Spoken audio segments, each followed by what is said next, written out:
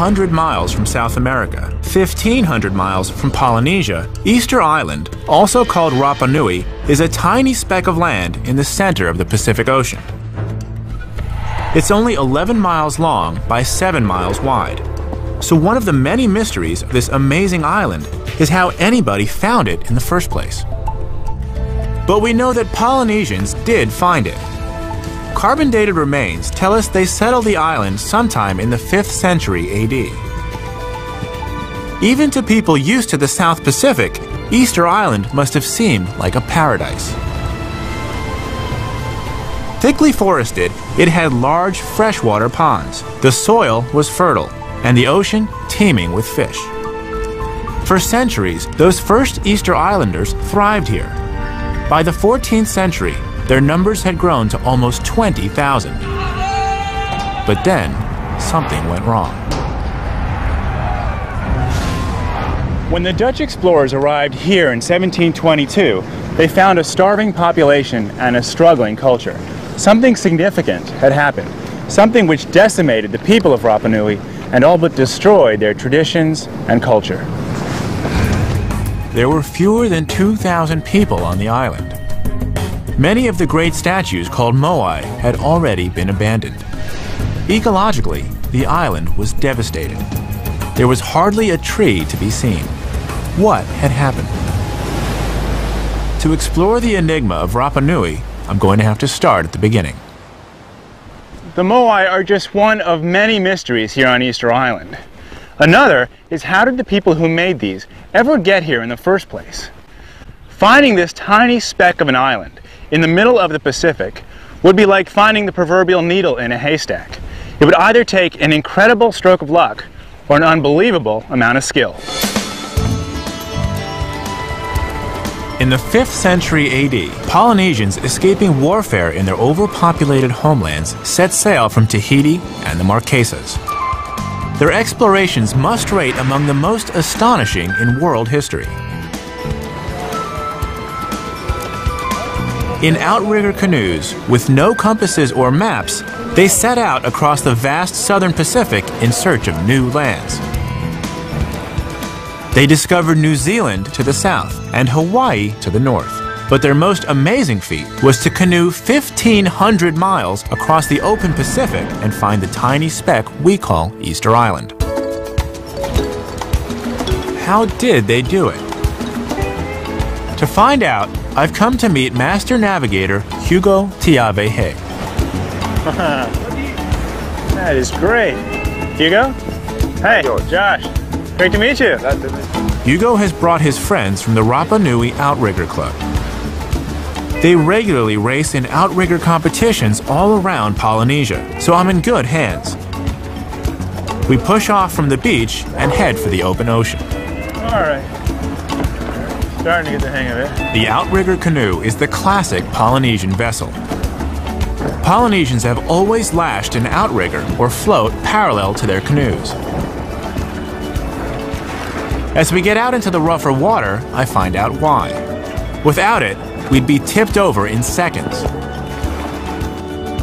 But before long, we get into the swing of things and the canoe is really moving. So, I can't say I'm an expert, but I've learned it's all about the rhythm. You just gotta make sure you're keeping pace with the people around you. Pull hard enough and you go forward. But we've only gone a few miles. I can't imagine what it'd be like to be out here for weeks at a time, going thousands of miles. Hard work.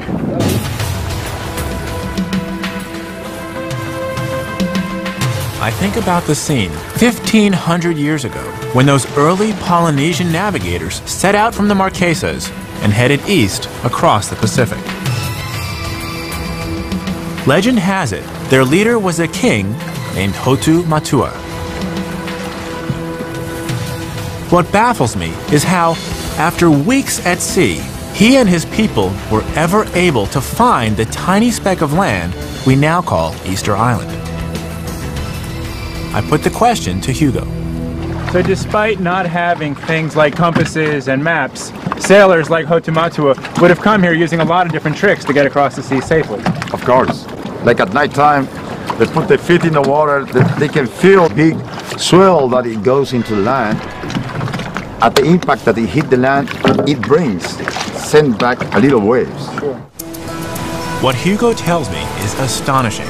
Many miles from land, Hotu Matua and his navigators could detect the tiny waves that bounced back from the shore. They were alert to every variation of wind and current. They observed the movement of birds and stars. Putting all this information together, they could find their way across vast expanses of ocean. Finally, one day in the 5th century, Hotu Matua and his people came ashore on the island that would later be called Rapa Nui, Easter Island. One can only imagine what it was like to spend weeks, possibly even months at sea before all that navigational skill pays off and they find this beautiful island, a place that they can call home for the next 1,000 years. Polynesians had been sending out exploration teams for centuries. When these intrepid groups of men found islands, they would return with news of their discoveries. Then, colonization parties would set out with women, children, plants, and animals to take possession of the new lands.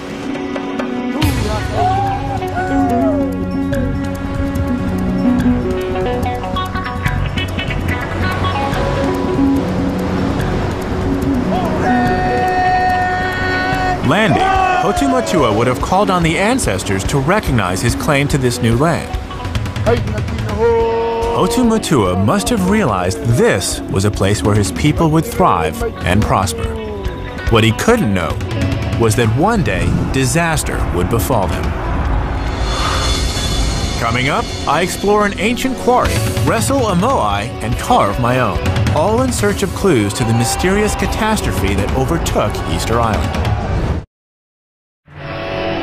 When Europeans first arrived on Easter Island in 1722, they found a treeless landscape that had been ecologically and socially devastated. What had happened? I've been exploring this tiny island in the middle of the Pacific Ocean, searching for answers. Out on the open sea, I came to appreciate one of the most amazing feats of exploration in world history: the discovery of Rapa Nui by Polynesian navigators in the 5th century AD. But 1,000 years later, an environmental disaster overcame the island. Why and how? I've heard a surprising theory that it was the intensive production and transport of the island's famous statues which may have precipitated the ecological crisis. To investigate, I decide to visit the largest group of statues on the island. They're 8 miles from Easter Island's only town, Hangaroa. One of the best ways to get there is on horseback.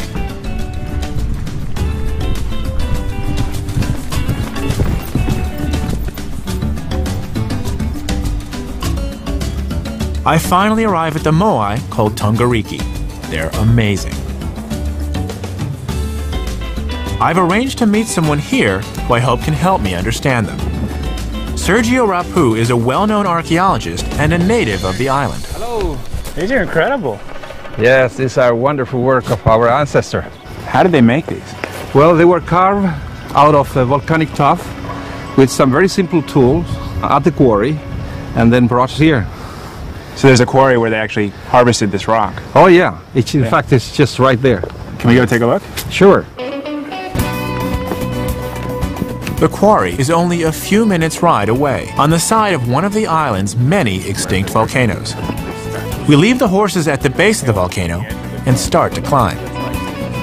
When we get to the rim, we're greeted by an amazing sight. The crater is now a lake, and around it are hundreds of unfinished stone heads. This is crazy. They're like just sticking out of the ground everywhere. How many moai are there? Over the island, I think there are about 900. 900. And they all come from this quarry? There are about 300 still here, and the rest distributed, scattered all over. And are they all about this size? No, it varies from a couple of meters all the way to 66 feet tall. It's like a giant abandoned factory. There are statues all over the crater, some standing, others lying down, and they're massive. Sergio tells me that for centuries, statue production was going on almost non-stop at this quarry. The place would have been swarming with people carving and transporting moai. And then for some reason, they seem to have put down their tools and stopped. Why? Before coming here, I knew about these statues or moai, but what I didn't know was how enormous they are. Remember, half of this guy is still buried in the ground below. At the time that these were built, aside from the tops of the trees or the masts of their ships, these would have been the biggest things on the island. Using Stone Age technology, creating and transporting the gigantic moai must have absorbed an amazing amount of time and energy. They must have been really important to the people of Rapa Nui. Does anyone know what they represent? They represent the ancestors. The cult of ancestor was practiced here, and they are the focal point for activities, ceremonial activities, and they are ceremonial centers for the lineage.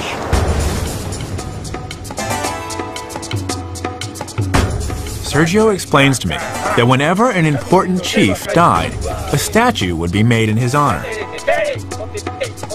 The moai didn't just represent him, it was him. His spirit was there in the stone, his face looking out over the village of his descendants. The moai were the dead of Rapa Nui, brought back to stand guard over the living. So I now know why they made them, but just as fascinating is how they made them. Carving and transporting these massive statues must have been a real feat, even more so when you consider how many were produced. There are 900 of these statues still on the island, but these are just the last generation of moai. Sergio tells me the remains of many earlier moai have been found. So the people of Rapa Nui were producing statues on an almost industrial scale. Could this somehow have precipitated the ecological crisis on the island? I need to know more about the production of these moai. Sergio takes me to meet master carver Jose Rapu. Look, he's making a moai. Oh, yeah. He's using rocks, so this is a traditional technique. That's right. So they use the peak made out of basalt, which is very dense material. That's just like the original. It wear out, of course, in the process of making the moai. So this one's almost done. Yeah, but still works. It still works. Very sharp. Is it okay if I give it a shot? Yeah, you can. So you just hit. Oh yeah. So because it's harder, it just crumbles away. The softer stone crumbles away. Yeah. And that's how you can just shape it. So if I wanted to take some off here, You can. yeah, that's pretty easy. There you go. Yeah, you're becoming a Rapa Nui sculptor. Yeah. I'm an apprentice under the master. It turns out to be easier than I'd imagined, just very time-consuming. Hard.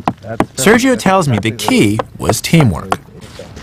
So Jose is the master artist of this moai. He would have a team of people working under him. Exactly. The whole community involved.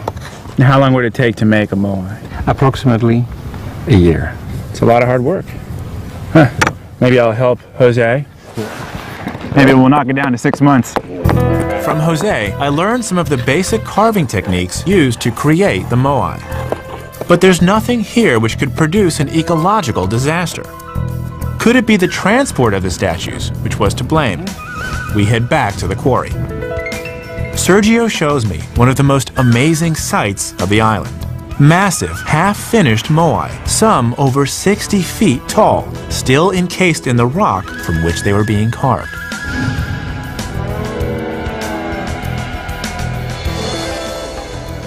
Okay, here we have one of the 300 moai still attached to the quarry, and yet they're getting loose out of these corners. So they're cutting down, and eventually it will be slide down to the foot of the hill. So this whole rock was carved out over the years, and then this artist started like this, Yeah, and just carved out the face. Looks like he started on the face and never finished the body. that's right. That's right. Wow, that's amazing. I mean, that's just a lot of work. What seems even more difficult and challenging is they actually have to now slide it all the way down to the flatlands. The back of the moai will shape like a canoe. so it can slide smoothly on the debris of the carving that they have accumulated at the end of the moai to create a ramp.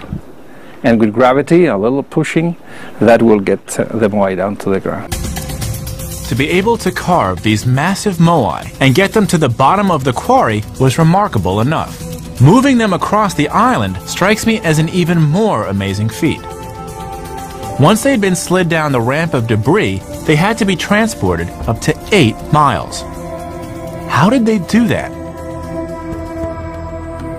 I wonder if the moai I see lying on the ground, apparently abandoned in transit, hold clues to how they were transported.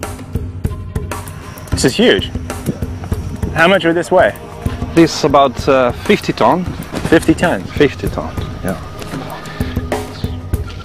As we keep walking, we come across moai after moai, all lying face down in a straight line. This is a really big one. Yeah. Much larger than the last two. Sergio, I've noticed that all of the moai we've seen seem to be on the same line leading to the quarry. That's right, because this is one of the main roads of the moai. We know of 4 of them at least. These roads were carefully constructed and leveled to make transport of the statues easier. So it's indicated it fell off during transportation. But I still want to know how the people of Rapa Nui could move 50-ton stones. They were moved. And then we have more up here.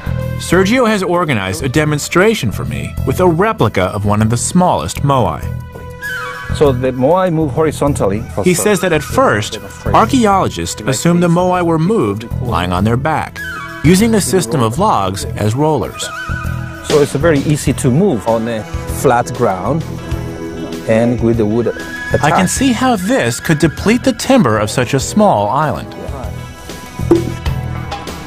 So yes, you can certainly move a moai like this. Yeah. But is this really how it worked? Every moai I've seen is lying face down. Now there's other Sergio tells me that this fact made some archaeologists believe that they were not transported face up after all, but lying face down just as they were found. Right. But that too seems problematic. For me, because if this is where they're putting in all their effort, their artistic effort to make it beautiful, and then if you're sliding it on its face, it would destroy all that hard work. You're absolutely right. It doesn't make sense that you spend so much energy for that and then take the risk of putting the moai face down. But Sergio has his own theory about how the moai were transported. I believe that the moai was standing in a very good position to work. This seems unbelievable. How it does so. How could you transport a 50-foot tall piece of stone vertically? Now, normally, 60 tons, we couldn't do that by ourselves. Okay. We have found moai that weighed over 80 tons that has been moved from here all the way to the final destination in 8 or 9 kilometers. So what we have here then is a moai completed, the back and the front, but the base of the moai were never completed at the quarry.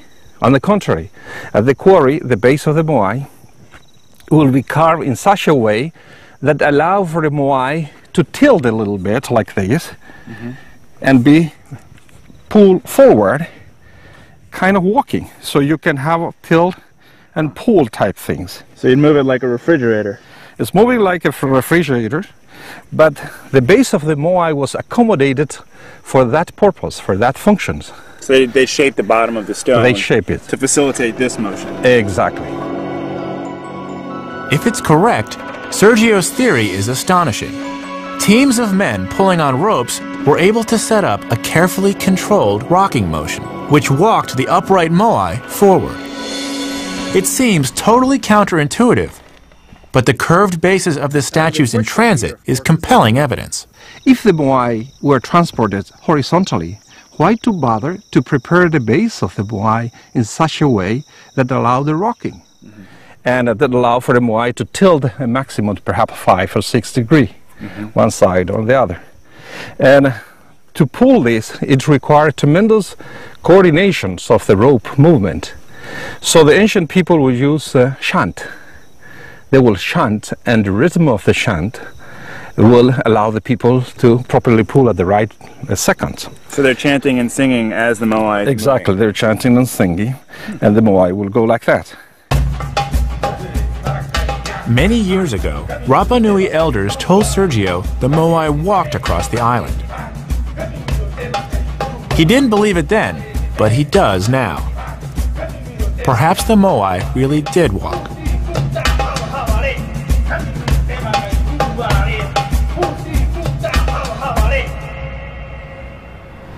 If this is true, it has huge significance for understanding the disaster which apparently overtook the island in the centuries before Europeans arrived. I wondered if Moai transport demanded so much timber that it could have deforested the island. But transporting the Moai vertically would have required very little timber. The Moai and the ancestor cult could not have deforested the island alone. There must have been something else behind the crisis on Easter Island. Coming up, the tragic fate of Rapa Nui and the desperate attempts of its people to save themselves. So they were actually practicing cannibalism. Easter Island is the remotest inhabited island on Earth.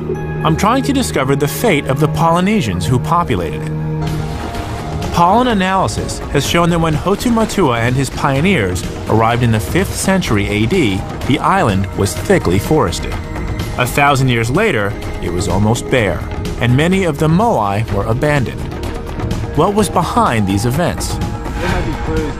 I'm hoping that Easter Island specialist José Letelier can shed some light on the mystery. He wants to show me important evidence that by the 16th century, people were fortifying themselves underground. Against what? This is the entranceway to a very extensive cave system which runs throughout this area. These caves are in fact ancient lava tubes through which rivers of molten rock once flowed from volcanoes now long extinct. Well, here we are, and you can see we've got walls here on the front of the lava tube, which are obviously some sort of fortification. These remains show us that these caves were used in such a way that allowed people to defend themselves. If you look over here, we have the cooking oven. Fire pit. These things were typically located here near the exterior of the cave so that, of course, the smoke doesn't fill the inside of the cave. So a lot of seating areas, as you can see here. So when does this home date to? Well, believe it or not, you'd think that people would begin to occupy caves very early on, but in fact what we have happening here is that caves are used in a later part, probably around the 16th century. There might be clues underneath the ground. So a full 1,000 years after they settled the island, and 200 years before the arrival of Europeans, the people of Rapa Nui were starting to live in caves. I wonder if this had something to do with the deforestation of the island and the abandonment of the Moai. They all seem to have happened at the same time.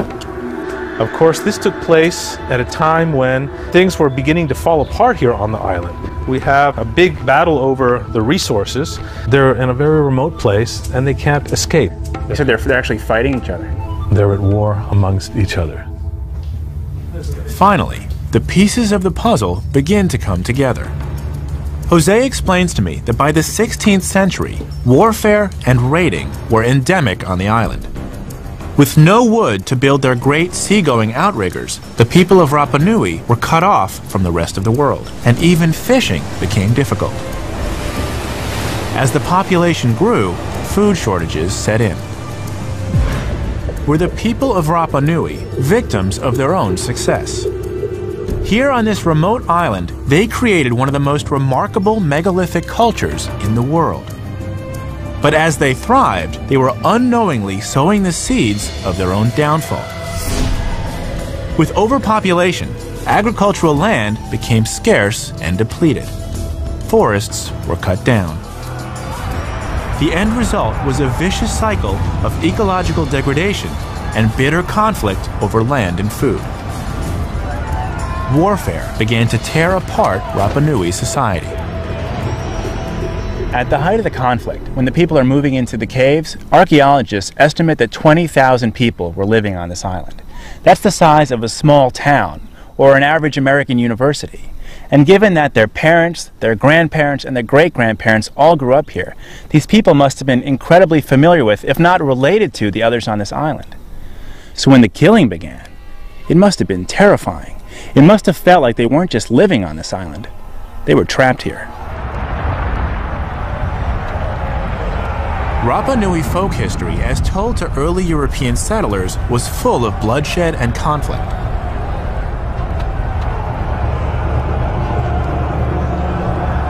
Location names all over the island commemorated grisly events, like the place they call Anakai Tagata.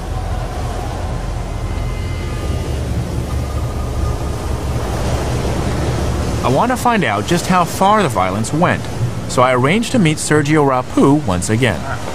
Sergio, I've heard that this is called the Cannibal Cave. The Rapa Nui name for this cave is Anakai Tagata. It has two meanings, really. One is that the cave where the people eat, and the other meaning is the cave where people are eaten. So was cannibalism actually practiced here?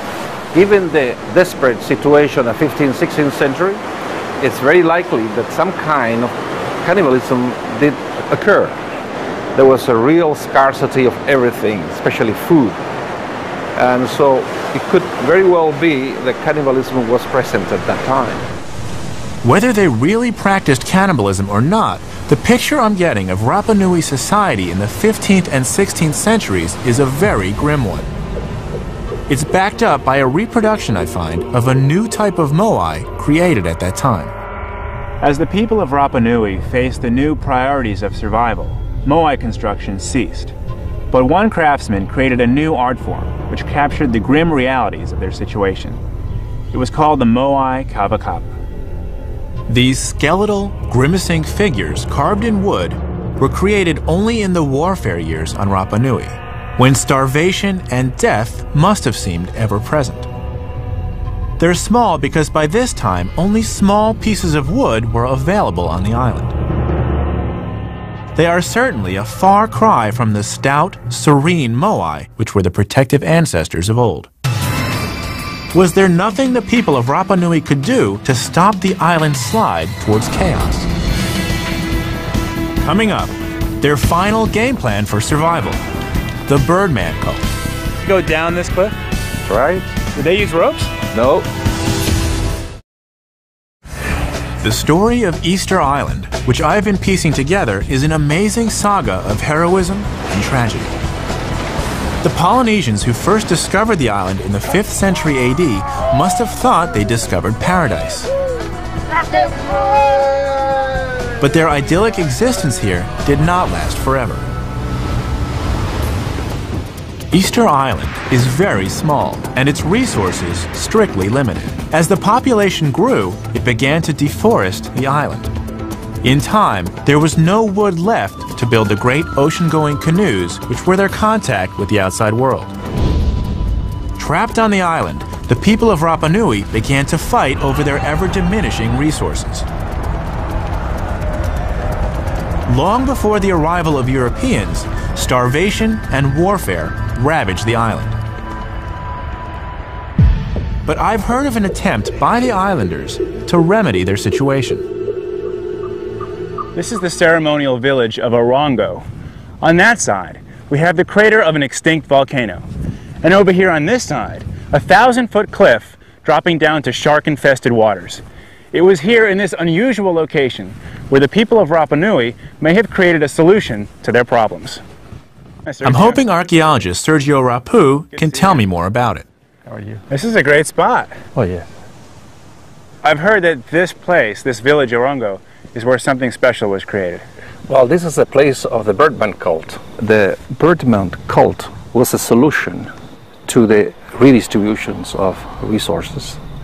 And the leaders, the warriors, would gather here once a year to compete to have a political and economic control of the island. Every year, the nesting of the sooty tern, a migratory seabird, signaled the inauguration of a new Birdman ceremony. Clan chiefs and their warriors gathered at Orongo for a contest to decide which clan would rule the island for the next year. Before the Birdman cult, there had never been a unified authority on the island. Each clan worshipped its own ancestors and looked after its own territory. When the clans went to war, there was nothing and no one to stop them. Sergio and other archaeologists believe the Birdman cult was developed at the height of the conflicts as a way to try and control them. This almost suicidal contest was witnessed by the early Europeans. So they would start here at Orongo. That's right. And they'd go down this cliff. Exactly. The contest started when the clan chiefs sent their best warriors racing down the 1,000-foot cliff below Orongo.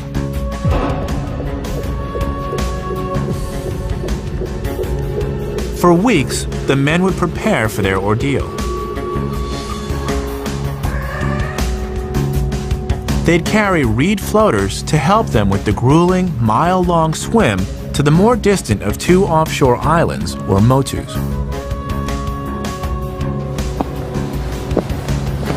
Oh my God.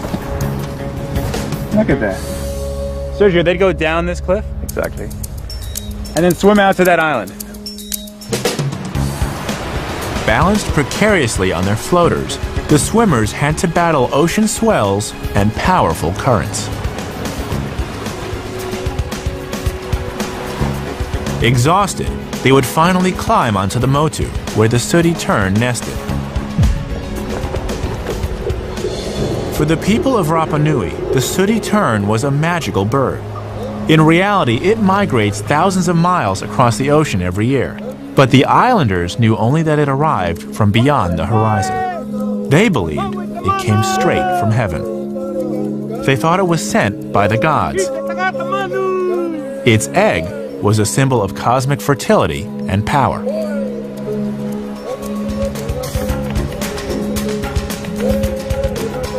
Once contestants found an egg, they had to race all the way back to Orongo with it.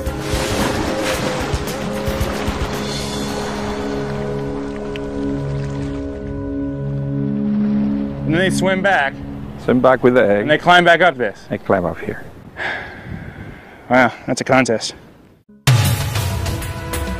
The clan chief of the first warrior to return with an egg would then have authority over the island and its resources for the year.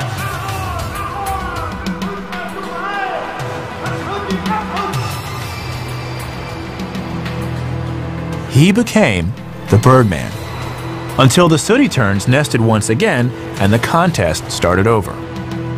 So through this contest, that king and then that clan would be the rulers for the next year. That's right. It's a way of validating a new power, a new way of resolving the conflict for people who are going hungry and having no way to escape from the island.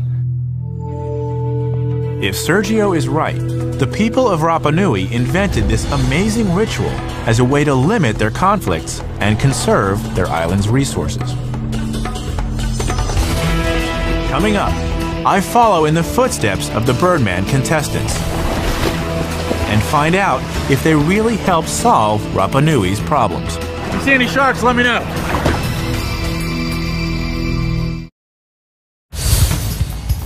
My investigations on Easter Island are coming to a head. I've learned that the islanders created an ecological catastrophe, which led to years of chaos and violence. By the 15th century, Rapa Nui society was staring into the abyss. Its response was the amazing Birdman cult, an annual contest to establish a supreme leader over the island's warring factions.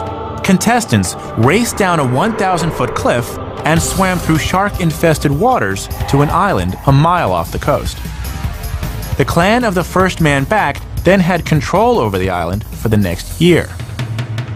It is this amazing ceremony which I'm going to investigate now.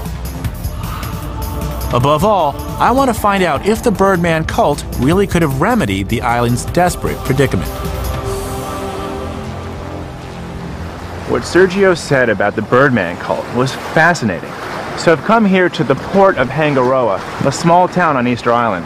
My goal is to take a boat and go to the base of the cliff and see what challenges these contestants actually faced. From Hangaroa to the cliffs of Orongo is only about a mile, but it's an exhilarating boat ride. One thing that I wish you could experience is the quality of the air and the water here. It has got to be the cleanest air on the planet. We're so far from other lands which could pollute it that just breathing here, this is what it must have been like 500 years ago when the people were making the Moai. This place is so unpolluted. The water is cobalt blue. And I've never seen water that clear. It's astounding. Down here on the water, everything looks a little different. You know, from up there, it didn't look like it was that far away. But it's a pretty good distance. I guess that's about a mile from the shoreline to the Motu. And another thing that I didn't realize is these waves, there's these huge swells coming in, and they're only going to build as the morning goes on into midday. So this contest is starting to look like a much more physical feat than I was prepared for. Should be fun.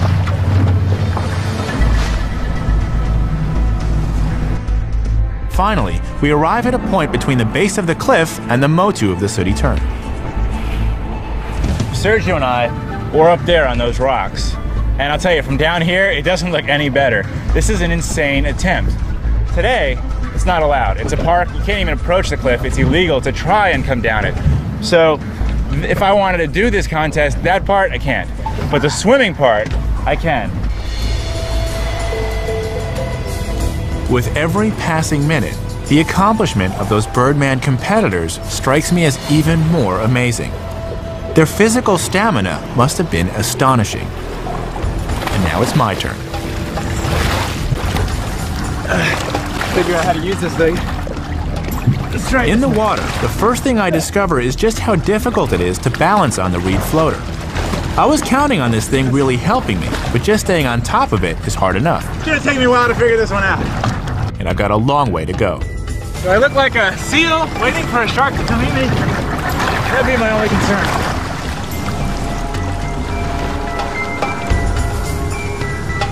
The immediate challenge is the strong current, always pushing me back towards the cliff. Keep thinking, oh, almost there, almost there. And you look back and you go, no, I'm not. I've now been in the water for about an hour. Because of the current, I've hardly made any progress, and I'm getting seriously tired. I think I may have to face the reality that I'm not gonna get there. I'll give it my best shot. Those contestants must have been in great physical condition, and I'm guessing they would have held the contest on days with weaker currents. I'm getting nowhere. I wonder how many hours it would have taken the swimmers to cross the strait to the Motu. I also wonder if they all made it. However fit they were, I know now what a dangerous undertaking it was.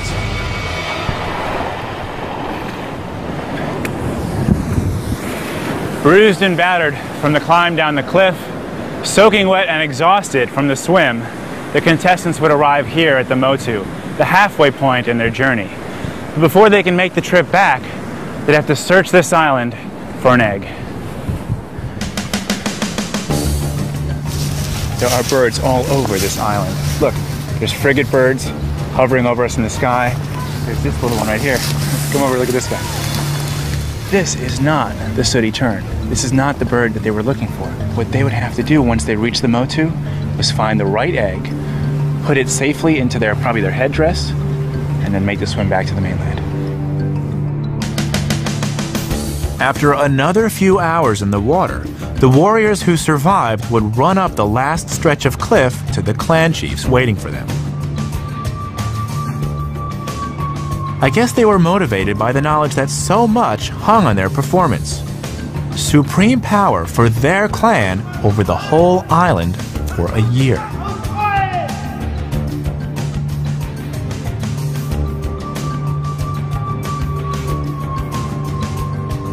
But I still have a lot of questions about the Birdman cult. I've discovered what an astonishing feat it was physically, but did it really unify the island and preserve its resources? I asked Rapa Nui native and archaeologist Sergio Rapu. From a pure survival perspective, the Birdman cult succeeds and keeps the Rapa Nui people alive until the Europeans arrive. Is that correct? Yeah, that was the end of the prehistory of Rapa Nui, and the Rapa Nui were surviving, perhaps much more impoverished than the first time they arrived to this island, and they were abandoning totally the cult of the ancestor, but they were alive. Sergio tells me the Birdman cult became everything, and they abandoned their ancestor cult.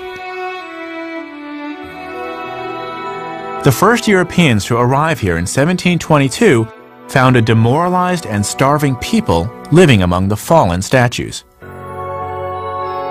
It sounds to me like the Birdman cult was too little, too late. The people of Rapa Nui were helpless to stop the processes they'd set in motion centuries before. I think that perhaps the lesson of Rapa Nui is one that the world today should be paying attention to. The people who settled this island were hyper aware of their environment. They could detect the slightest change in the wind, the currents of the sea, the flight paths of the birds, and yet they completely missed the destructive path that they were set upon.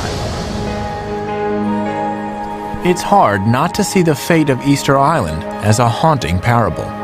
Still, after centuries of disastrous settlement, the islanders are beginning to thrive once again.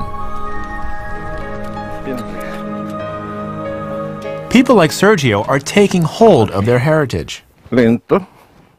The ancestors seem to be coming back to life. Good morning, Joshua. How are you? Great, look at these. Yeah. They look completely different. You can see the ancestor alive here. Sergio has discovered their original coral eyes.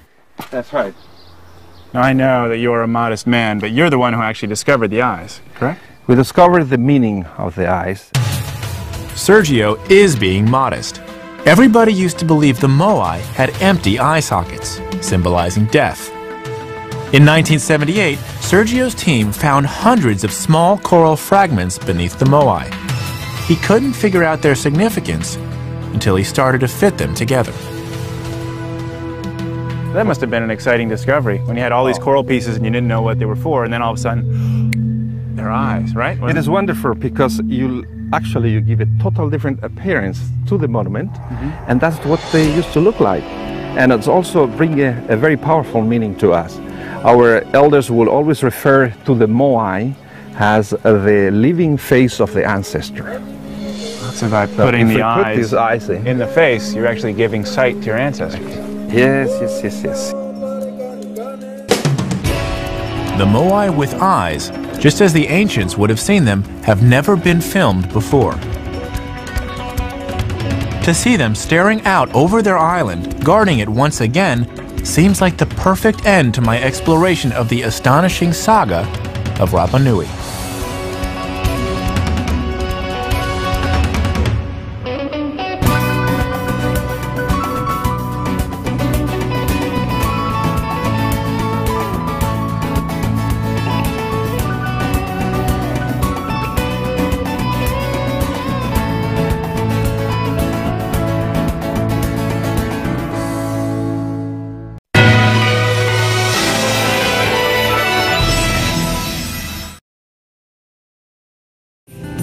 In the 5th century AD, Polynesians escaping warfare in their overpopulated homelands set sail from Tahiti and the Marquesas. Their explorations must rate among the most astonishing in world history. In outrigger canoes, with no compasses or maps, they set out across the vast southern Pacific in search of new lands. They discovered New Zealand to the south and Hawaii to the north. But their most amazing feat was to canoe 1,500 miles across the open Pacific and find the tiny speck we call Easter Island. How did they do it? To find out, I've come to meet Master Navigator Hugo Tiavehe. That is great. Hugo? Hey, Josh. Great to meet you. Hugo has brought his friends from the Rapa Nui Outrigger Club. They regularly race in When the Dutch explorers arrived here in 1722, they found a starving population and a struggling culture. Something significant had happened. something which decimated the people of Rapa Nui and all but destroyed their traditions and culture. There were fewer than 2,000 people on the island. Many of the great statues called Moai had already been abandoned. Ecologically, the island was devastated. There was hardly a tree to be seen. What had happened? To explore the enigma of Rapa Nui, I'm going to have to start at the beginning. The Moai are just one of many mysteries here on Easter Island. Another is, how did the people who made these ever get here in the first place? Finding this tiny speck of an island in the middle of the Pacific would be like finding the proverbial needle in a haystack. It would either take an incredible stroke of luck or an unbelievable amount of skill. In the rigger competitions all around Polynesia, so I'm in good hands. We push off from the beach and head for the open ocean. All right. Starting to get the hang of it. The outrigger canoe is the classic Polynesian vessel. Polynesians have always lashed an outrigger or float parallel to their canoes. As we get out into the rougher water, I find out why. Without it, we'd be tipped over in seconds. But before long, we get into the swing of things and the canoe is really moving. So, I can't say I'm an expert, but I've learned it's all about the rhythm. You just got to make sure you're keeping pace with the people around you. Pull hard enough and you go forward. But we've only gone a few miles. I can't imagine what it'd be like to be out here for weeks at a time, going thousands of miles. Hard work.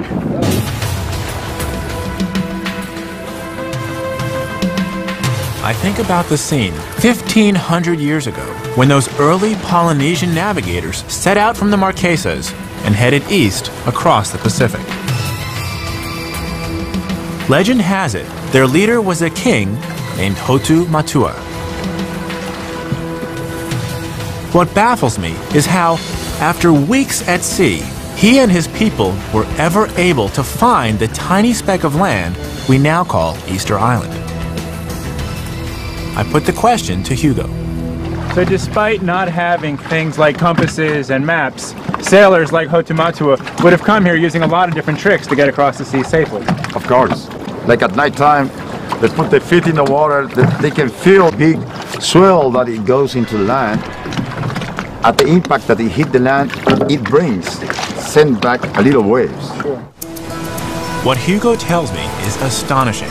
Many miles, 100 miles from South America, 1,500 miles from Polynesia, Easter Island, also called Rapa Nui, is a tiny speck of land in the center of the Pacific Ocean. It's only 11 miles long by 7 miles wide. So one of the many mysteries of this amazing island is how anybody found it in the first place. But we know that Polynesians did find it. Carbon-dated remains tell us they settled the island sometime in the 5th century AD. Even to people used to the South Pacific, Easter Island must have seemed like a paradise. Thickly forested, it had large freshwater ponds. The soil was fertile, and the ocean teeming with fish. For centuries, those first Easter Islanders thrived here. By the 14th century, their numbers had grown to almost 20,000. But then, something went wrong.